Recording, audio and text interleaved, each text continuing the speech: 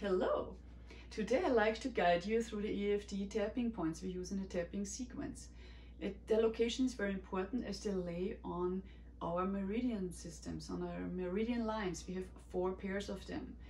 People also refer to EFT also as emotional acupuncture without needles. We start out typically on the side of the hand, and this is designed to take care of the psychological reversal in combination with the setup phrase.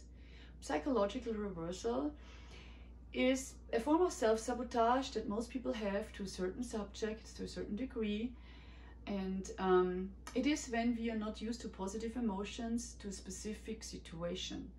So we experience those as uncomfortable and we will undo them. Tapping on the side of the hand in combination with the setup phrase typically takes care of it. Next point is on top of the head, and it's right on top of the head. Not here or there, right on top of the hand on the small intestine meridian. Then we have the side of the eyebrow point. It's right on the side of where your eyebrow starts. Side of the eye. And this is right exactly where your eye socket is, on the bone. It's not here on the temple, right on the bone. Same with the point under your eye. It's right on the bone, under your eye, on the eye socket. Under the nose point, pretty straightforward. Chin point, right on the crease here under your mouth. Collarbone point, and this is, you just find your collar point, go slightly diagonal down for 1 inch.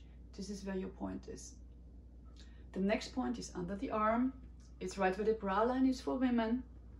And you can also take 3 fingers, if you're a man, measure down from your armpit. This is where your point is.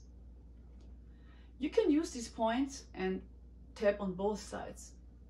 Tap on both sides as you please, or just use one. It doesn't matter to the process. Whatever you prefer, whatever is fine with you. I will demonstrate how a tapping sequence is structured next time. If I sparked your curiosity, please subscribe to my channel and tune in next time.